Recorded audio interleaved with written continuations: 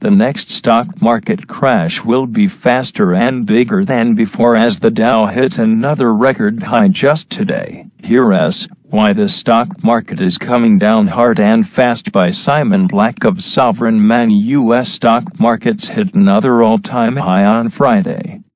The S&P 500 is nearing 2,600, and the Dow is over 23,300. In fact, U.S. stocks have only been more expensive 2 times since 1881. According to Yale economist Robert Shiller's cyclically adjusted price-to-earnings (CAPE) ratio, which is the market price divided by 10 years average earnings, the S&P 500 is above 31. The last 2 times the market reached such a high valuation were just before the Great Depression, in 1929, and the tech bubble, in 1999 to 2000. Some of the blame for high valuation goes to the so-called FANG stocks, Facebook, Amazon, Netflix, and Google, whose average P/ is now around 130. But there is something different about today's bull market. Simply put, everything is going up at once. Leading up to the tech bubble bursting, investors would dump defensive stocks, thereby pushing down their valuations, to buy high-flying tech stocks, like Intel and Cisco. The result was a valuation dispersion. The S&P cap-weighted index, which was influenced by the high valuations of the S&P's most expensive tech stocks, traded at 30.6 times earnings. The equal-weighted S&P index, which, as the name implies, weights each constituent stock equally, regardless of size, traded at 20.7 times. Today, despite sky-high FANG valuations, the S&P market cap-weighted and equal-weighted indexes both trade at around 22 times earnings. Thanks to the trillions of dollars printed by the Federal Reserve and the popularity of passive investing, which we'll discuss in a moment, investors are buying everything. In a recent report, investment bank Morgan Stanley wrote, "We say this not as hyperbole, but based on a quantitative perspective. Dispersions in valuations and growth rates are among the lowest in the last 40 years. Stocks are at their most idiosyncratic since 2001. So, ask yourself, with stocks trading at some of the highest levels in history, is now the time to be adding more equity risk? Or, as billionaire hedge fund manager Seth Klarman notes, when securities prices are high, as they are today, the perception of risk is muted, but the risks to investors are quite elevated. Volatility, as measured by the Volatility Index, VIX, remains below 10, close to its lowest levels in history. For comparison, the VIX hit 89.53 in October 2008 as the market plunged. We haven't seen a 3% down day since the election. And if that holds through the end of the year, it will be the longest streak in history. And this false sense of security comes just as the main driver of this bull market, the trillions of dollars global central banks printed after the GFC, is coming to an end. Markets saw around $500 billion of accommodation in 2016. And quantitative tightening should suck about $1 trillion out of the markets in 2018. That's a $1.5 trillion swing in 2 years. And it's a major headwind for today's already overvalued markets. But that's just one issue. Remember, we also have slowing global growth, record high debt, potential nuclear war with North Korea, a rising world power in China, and cyber terrorism, just to name a few of the potential pitfalls. Still, investors continue to put money to work without a care in the world. And more of that money is being invested with zero consideration of market valuation, thanks to the rise of passive investing. Through July 2017, Exchange-traded funds, ETFs, took in a record $391 billion, surpassing 2016's record inflow of $390 billion. According to Bank of America, 37% of the S&P 500 stocks are now managed passively. Investors in these passive index funds and ETFs pay super low fees in return for an automated investment process. For example, any money invested in a passively managed S&P 500 ETF is equally distributed, based on market cap weighting, across the 500 S&P companies. So, companies like Apple, Google, Facebook, and Amazon get the biggest share of that money.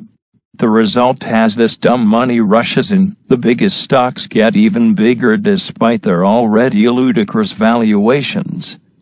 And the biggest players in this field are amassing a tremendous amount of power.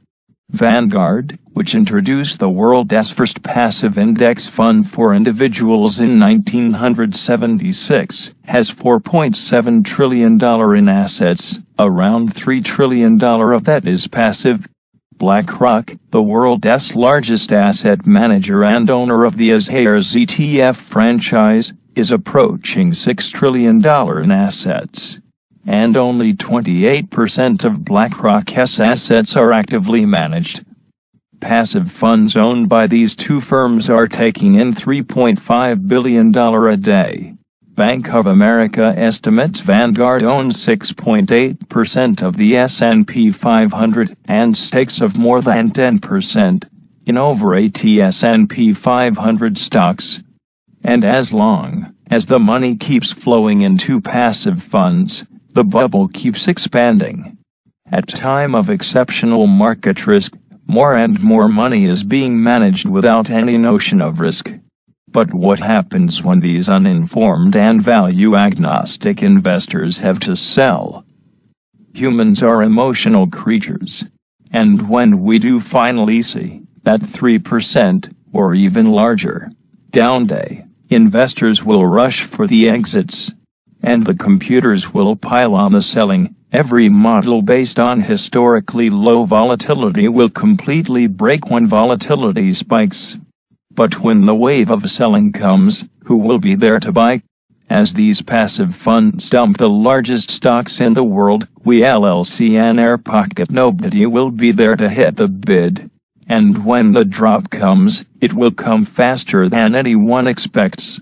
So, while most investors are ignoring risk, I'd advise you to use this record-high stock market to your advantage. Sell some expensive stocks to raise cash. Own some gold.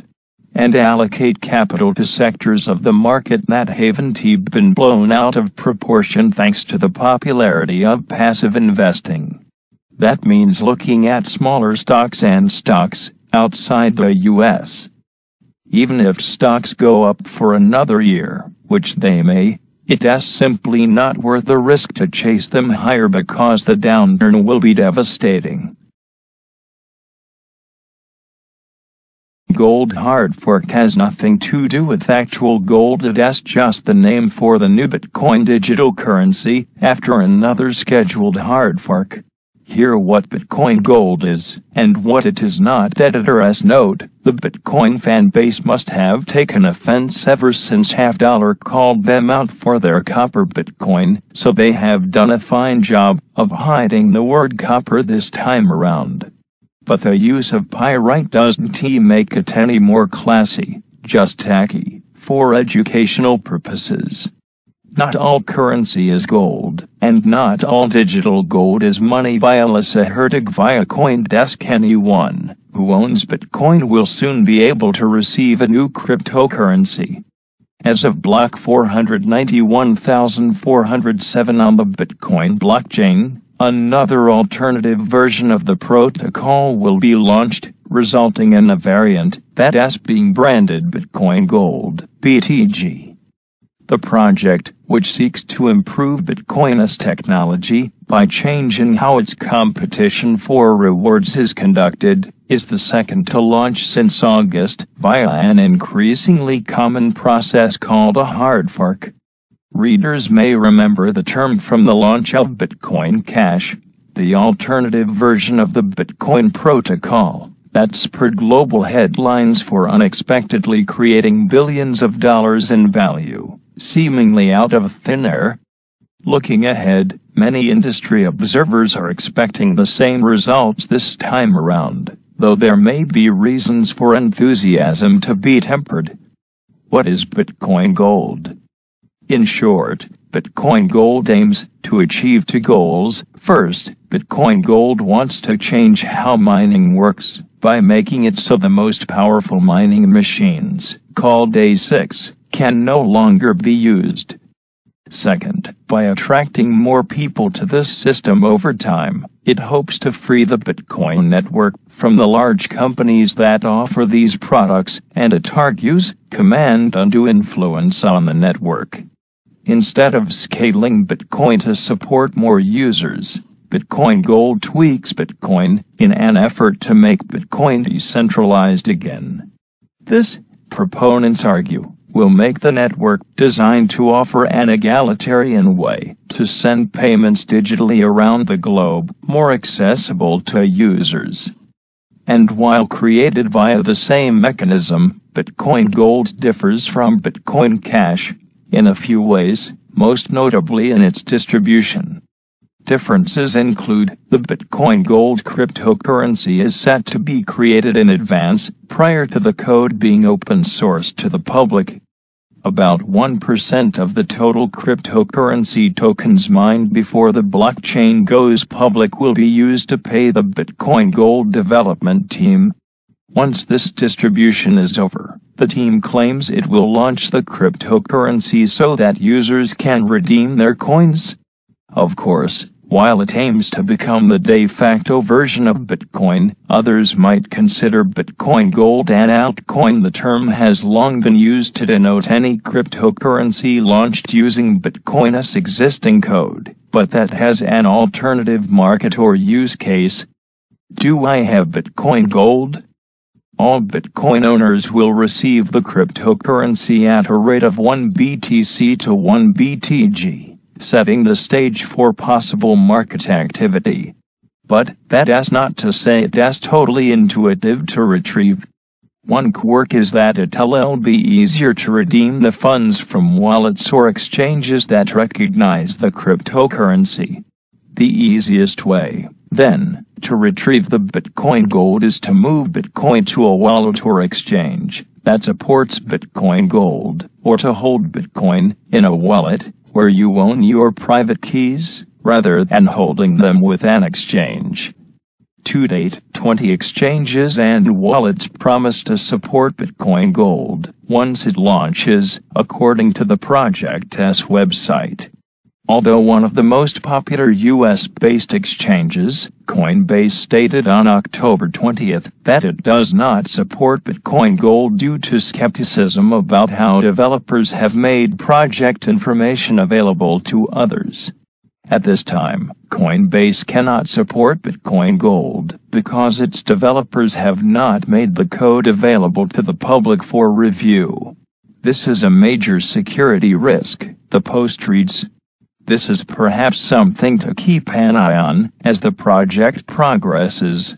Although the project will officially fork on Monday night, it is not yet open to anyone and everyone, and there is still plenty left on the developers' to-do list.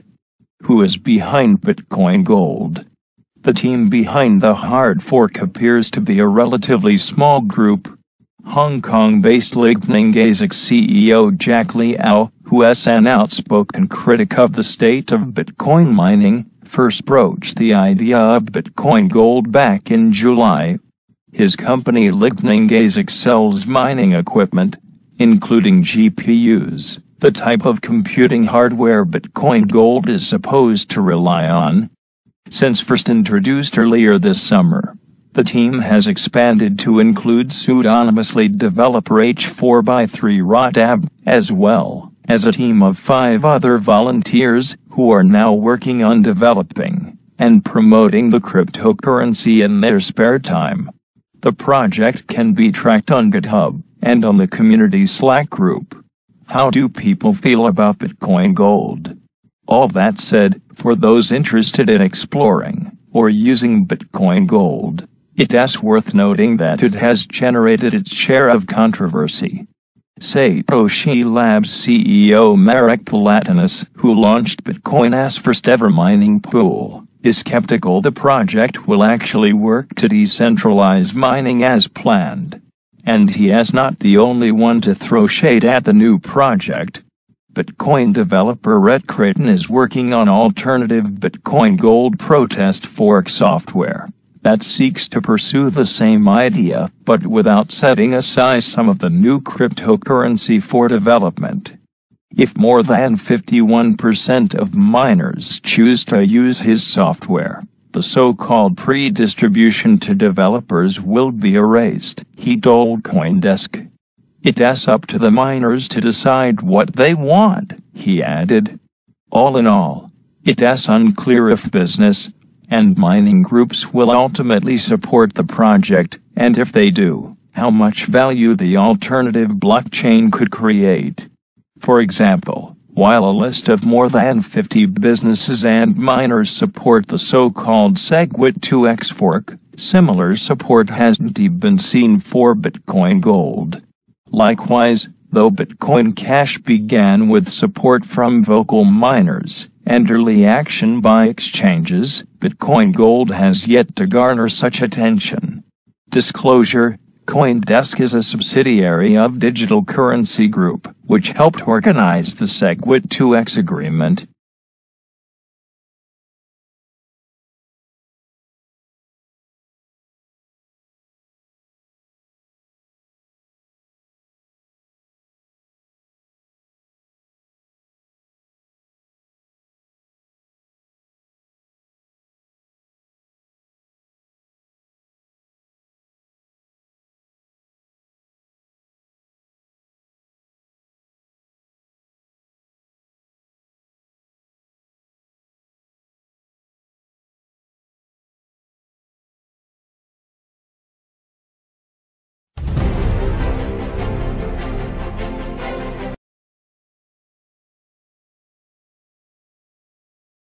The next stock market crash will be faster and bigger than before as the Dow hits another record high just today. Here's why the stock market is coming down hard and fast by Simon Black of Sovereign Money. U.S. stock markets hit another all-time high on Friday. The S&P 500 is nearing 2,600, and the Dow is over 23,300. In fact, U.S. stocks have only been more expensive 2 times since 1881. According to Yale economist Robert Shiller's cyclically adjusted price-to-earnings (CAPE) ratio, which is the market price divided by 10 years average earnings, the S&P 500 is above 31. The last 2 times the market reached such a high valuation were just before the Great Depression, in 1929, and the tech bubble, in 1999 to 2000.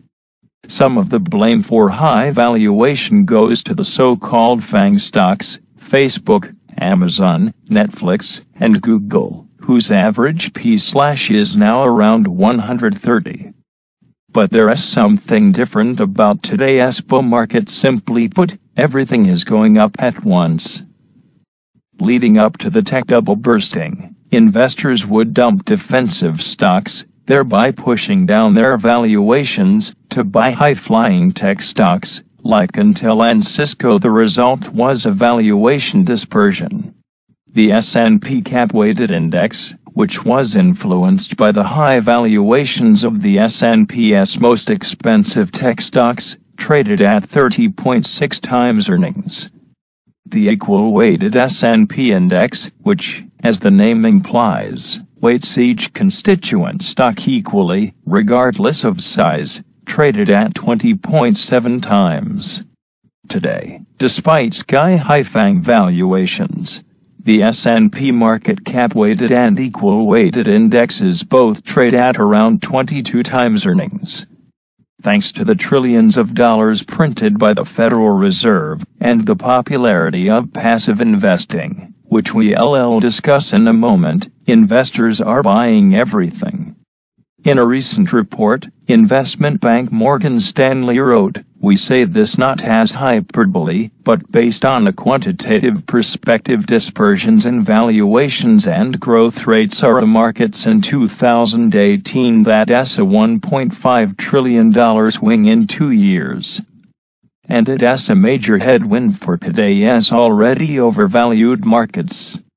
But that's just one issue.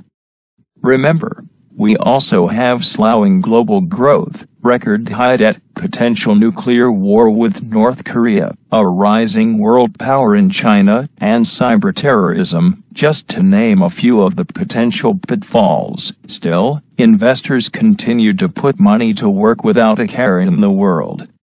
And more of that money is being invested with zero consideration of market valuation thanks to the rise of passive investing. Through July 2017, exchange-traded funds, ETFs, took in a record $391 billion, surpassing 2016's record inflow of $390 billion. According to Bank of America, 37% of the S&P 500 stocks are now managed passively.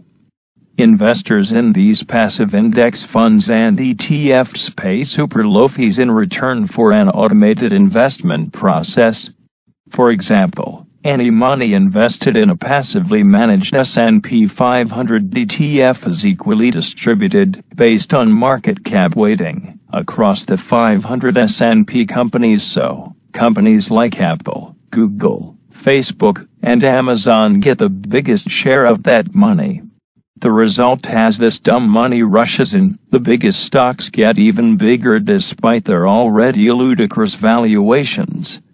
And the biggest players in this field are amassing a tremendous amount of power. Vanguard, which introduced the world's first passive index fund for individuals in 1976, has $4.7 trillion in assets, around $3 trillion of that is passive. BlackRock, the world's largest asset manager and owner of the Shares ETF franchise, is approaching $6 trillion in assets. And only 28% of BlackRock's assets are actively managed. Passive funds owned by these two firms are taking in $3.5 billion a day. Bank of America estimates Vanguard owns 6.8% of the S&P 500 and stakes of more than 10% in over 80 S&P 500 stocks. And as long as the money keeps flowing into passive funds, the bubble keeps among the lowest in the last 40 years. Stocks are at their most idiosyncratic since 2001. So, ask yourself, with stocks trading at some of the highest levels in history, is now the time to be adding more equity risk?